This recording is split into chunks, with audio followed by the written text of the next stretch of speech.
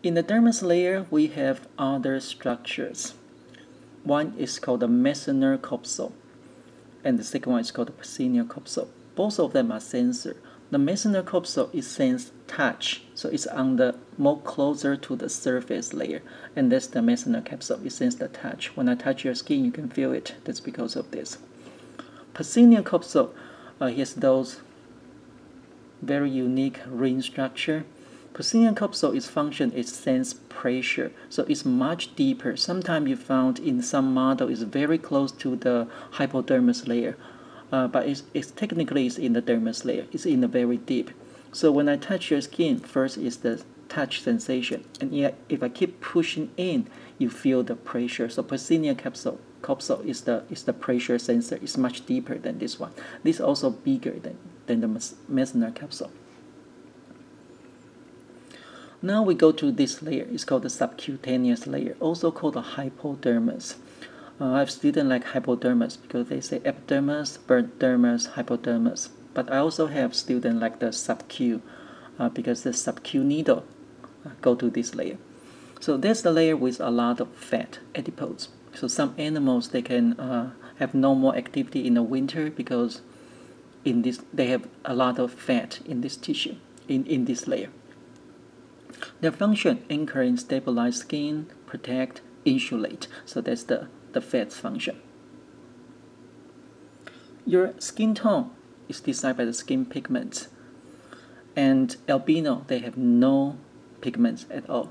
And actually it's very dangerous because the UV can directly go into their body and damage their cells, not just skin cell, damage their skin cell, damage their cell. So they have to wear long sleeves in the summer because they have no protection. And these pigments come from three. You have three different kinds of pigments. The main one, melanin. So melanin decides your pigments. And we have different kind of skin tone, but it's actually just how much melanin you have. And you can induce it by UV. So that's when you go to the beach, and when you come back, and all your friends know, oh, you went to the beach, and because it can be induced by UV. The second one is keratin. Keratin is the pigment you can find in your food, and carrot has a lot of it. Also, sweet potato have it. Usually, it won't affect your skin tone too much unless you overconsumption. We do have kids, they eat nothing but carrot for 2 months, and turn out it will affect the skin tone. The third one is hemoglobin. Hemoglobin is the pigment you have in your blood, and its color is red. So that's sometimes you found some kids after the exercise, their cheek turn pink, and that's because of the hemoglobin. So 3 pigments. So these 3. And I explained their function. Let's look at some skin appendage. So we'll talk about all this structure, and in the lab, you need to be able to identify this structure.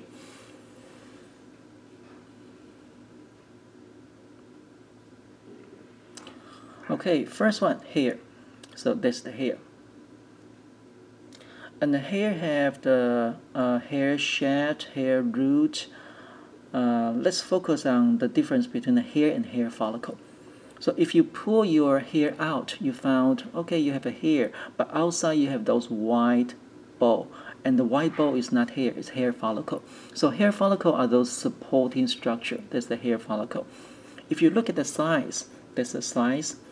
And histology, this is the hair.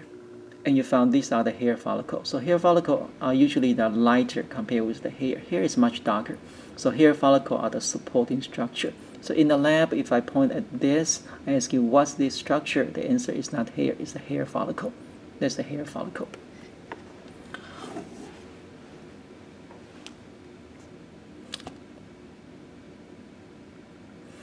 So that's the hair. Next one, sebaceous gland. Sebaceous gland is the oil gland. So this is sebaceous gland. It produces oil, lubricate the hair. And some animals, they are able to dive into the sea and catch the fish and come out. Their hair is still dry, and that's because they have a very well developed sebaceous gland. So in human, its function is lubricate. So if you don't wash your hair for 1 week, it smells badly because of this gland. So that's the sebaceous gland. How to identify it? In the lab, you also need to identify it, the sebaceous gland. It's an oil gland. So the oil, they have a lot of bubble. And I told you the reason in the connective tissue, because when they prepare the size, they have to use the dye to create the color. And then they use alcohol to wash out the dye. And alcohol wash out the oil, so they're going to leave a lot of bubble. And the sebaceous gland always stay next to the hair because their function is to lubricate the hair. So first, if I give you this slice, you identify, okay, that's the hair. And this is structure next to the hair, and they look like oil, so it must be the sebaceous gland. That's how I identify this structure.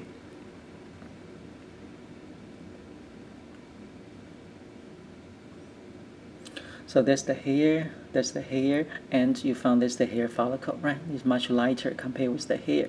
And that's the sebaceous gland. That's a pretty small one. You can find some bigger one. And let's look at the next one called erector pili muscle. It's a muscle. This one is pretty small. Let's go back to look at the size. Look at the pili muscle. Okay, the pili muscle look like this. P-I-L-I. And the pili muscle, its function is when it contracts, it makes the hair stand out. In some animals, they use the pili muscle make the hair stand out for communication. Like during the mating season, you found some birds that will make the hair stand out, or they fight, or they show. That's because of this. In human, we gradually lose the function because we don't use this to make our hair stand out to ask the enemy go away. We communicate. So, but we still have this. That's when you have the goosebump. So when this muscle contract, the pili muscle contract, the hair stand out. That's what happened in human. So that's the pili muscle, erector pili muscle. So it's a muscle. Okay, next one, sweat gland. And we actually have two kinds of sweat gland. The pseudoreferous gland, sweat gland. The first one is called the echarine sweat gland. That's when you have it when you were a baby. So you have 3 to 4 millions of it. You have a lot of them, and their function is produce sweat. So they regulate your body temperature because when the sweat evaporate and your body temperature drop. So in the summer you sweat a lot, and it's a exocrine gland. So you have a body part, and their tube go out. So that's the echarine sweat gland. And this is a very good picture. So you found the whole gland go to here. There's a sweat gland, echarine sweat gland. That's the hair, and that's the hair follicle. And what's this? So you see a lot of bubble? Yeah, these are the sebaceous gland. So these are the sebaceous gland. Oh, they're always next to the hair. And the next one is pseudoferous gland, sweat gland, apocrine sweat gland. Apocrine is bigger. And this gland mature during puberty. So sex hormone trigger them mature. And they're not everywhere. You found them in some area like the armpit axillary, some genital area. These they are, I call the funky gland because they not just produce sweat. The echarine sweat gland produce sweat, and the apocrine one produce sweat and also lipid and protein. So when they go to the surface, the material they produce, they go to the surface. At first it's odorless, but you have a lot of bacteria living with you on the skin. So when they see this, they say, okay, buffet, they start to eat. So after you exercise, if you don't take a shower, about 30 minutes to 1 hour, you smell badly, and that's because of this gland. Okay, 2 more. We have the mammary gland, and that's a specialized sweat gland. It produces not sweat, it produces milk.